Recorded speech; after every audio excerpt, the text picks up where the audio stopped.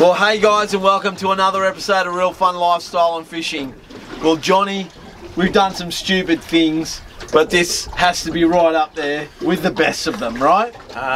Yeah, I guess you could say that. So, guys, really hope you appreciate what we're doing for you guys today, because last week's episode we had Shrekky on, Chris Shrekky Ralston, and we smashed the garfish, and we got absolutely inundated with requests on what did we do, how did we do it, where did we go. So today you and I are going to show our viewers how to do it, right? The basics on how to fish for garfish. Yeah.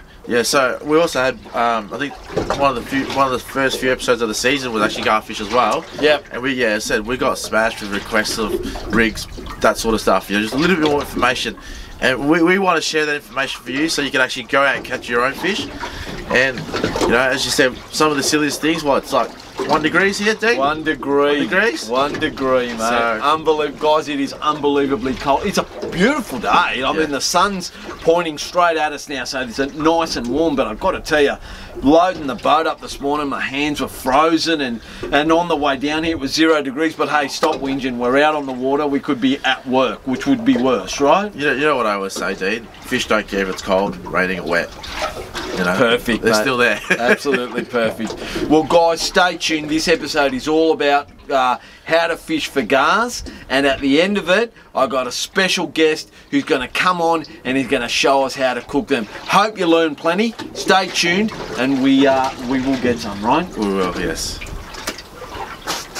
Okay, guys, let's go from the start with basics to garfish fishing.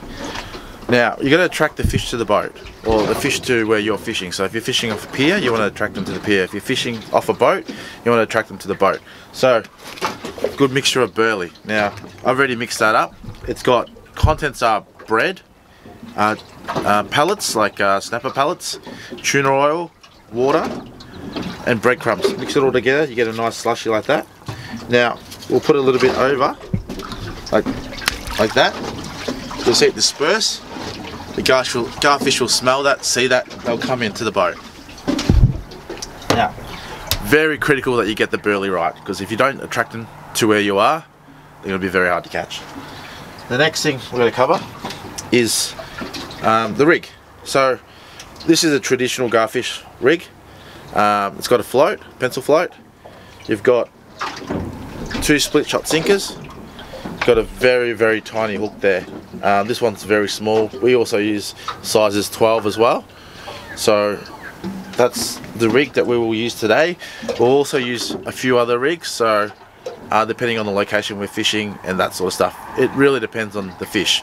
So not every day one rig will work. Sometimes you have to mix it up, and once you work out what they're feeding on or the patterns, then you change everything else over.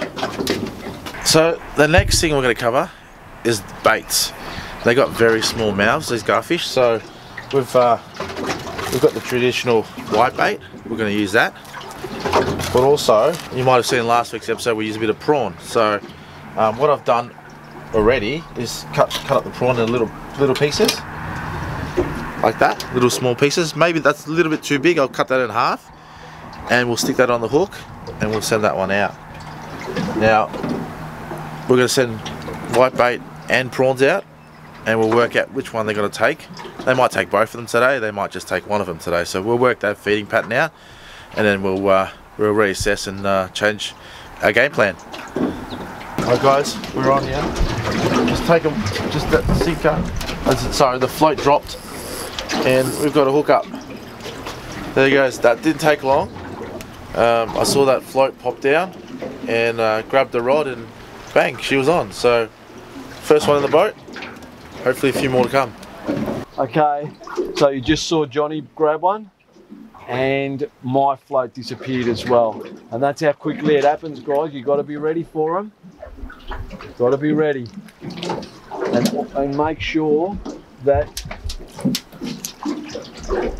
I've got another one out here as well. And there it is. There's a second one on the boat. So let's get them out, because you've got to take advantage of that window.